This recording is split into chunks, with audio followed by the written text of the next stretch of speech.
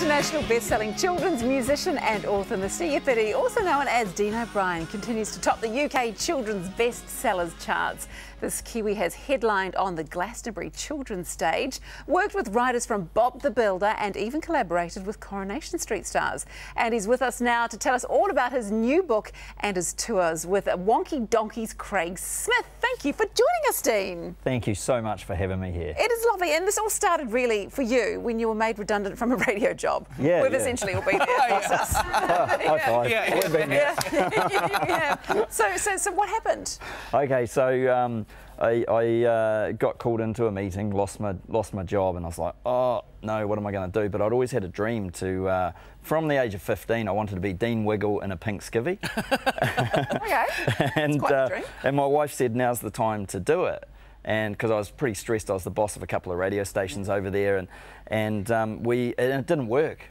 We lost all our money, and we were broke. And 6 months later, and we had a choice to make: do I go back into an industry that I wasn't enjoying, or do I carry on? And so we went for an emergency meeting where we Googled. I had a 6-month-old baby. Googled where to go, and found a soft play centre for little kids.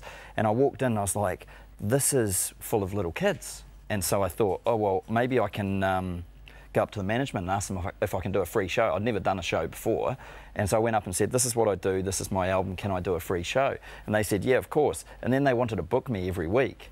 And I was like, I went home and Googled how many of these places, thousands of them across the UK. And so all of a sudden that started, and I started performing everywhere. And then it started climbing up and up and up. And then all of a sudden it hit the iTunes charts, and it went up and up. And then it hit #1. And I didn't sleep for about 2 days with excitement, because we'd been through such a tough time.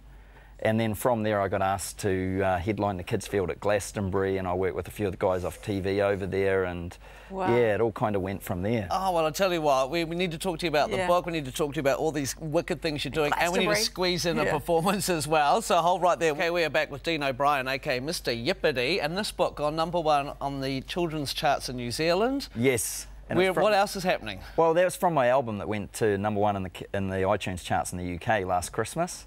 And then so Scholastic were interested in turning it into a book, and the guy that illustrates it, Paul Beavis, amazing. He won New Zealand Illustrator of the Year last year. I love the pictures in it, and you know what I also love about it is the fact that you keep mentioning trumping, because Trump is fart in the UK, but we don't really use it in New Zealand. Very posh word for fart. It's very timely.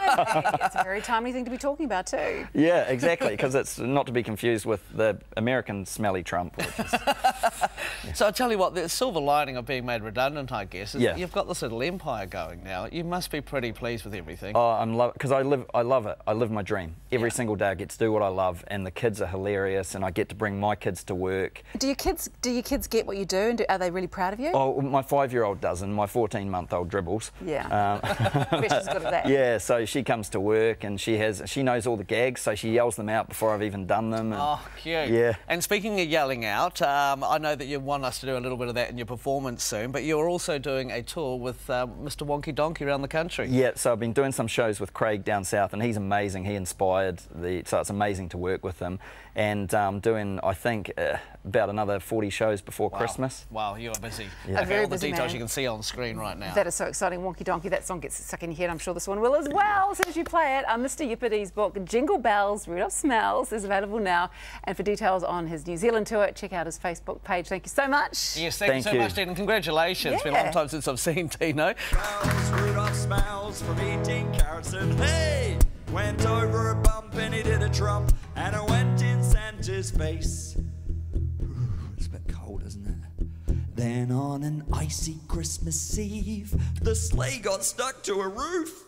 The reindeer couldn't pull it, it was slippery under hoof. With reindeer in a panic, Santa said, I smell an idea.